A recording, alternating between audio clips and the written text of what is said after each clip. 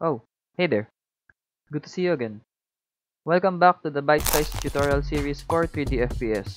Previously, we set up our stage for the game. This time, we will be making the character camera. All set?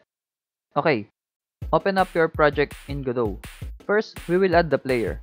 Click the plus icon on top to create the new scene. Click on Other Node, then search for Kinematic Body. Select the red kinematic body, then press Create. Rename the node to Player. Head up to the plus icon and search for Mesh. Then click the Mesh instance. Clicking the Mesh dropdown, let's select the Capsule Mesh. Clicking the capsule will display its other properties. Let's set the radius to 0.5. Then scroll down to Transform and set its X rotation to 90. Bodies in Godot needs collision shape to collide with world objects. So click the player node, then add a collision shape. On the drop-down, select capsule shape, then click it to expand the properties and set its radius to 0.5 also. Then scroll down to transform and X rotation to 90.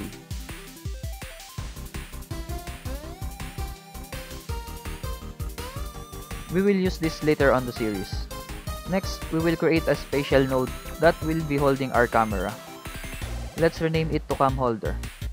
Then while highlighting the cam holder, we will add a camera node. Repositioning it so it will be at head level.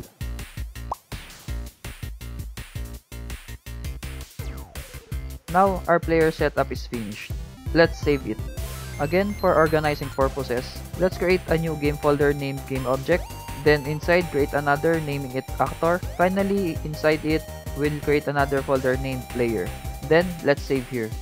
Now we will be coding the camera script. While still highlighting the root player node, press the add script icon and leave the setting as is.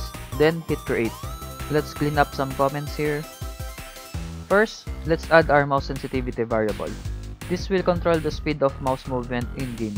Then on our ready function, we will add the mouse capture code. This code will make the mouse cursor always at center and hide it. Next, adding the input function will tell the game if a player press any inputs. Inside, we will add an if statement to tell the game if we move our mouse. Type in the code that rotates the player when we move our mouse horizontally.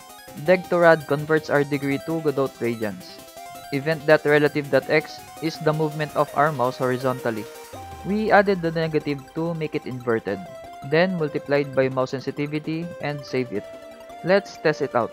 Go back to the sandbox scene, then click the 3D to go to the 3D scene. Clicking this icon will add an existing scene. We will add the player scene. Let's adjust it a bit. Then click the play icon. Now, we will select the sandbox as our main scene. Navigate to the sandbox location. Select it, then it will run the scene. Now we have our horizontal mouse. Let's go back to the script and add the vertical movement. On the vertical part, we will just be moving the cam holder, referencing the cam holder node.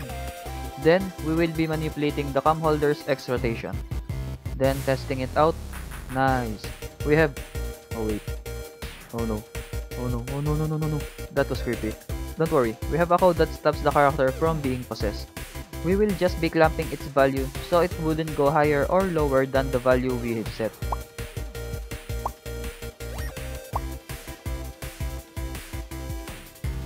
Now, we have a normal player neck. Great job! We made the first part of our character. On the next part, we will add the character movements. So don't forget to subscribe and hit that notification icon. And hey, leave a like so the YouTube algorithm can recommend this tutorial series to other aspiring game developers. Until then, take one step at a time, and cheers!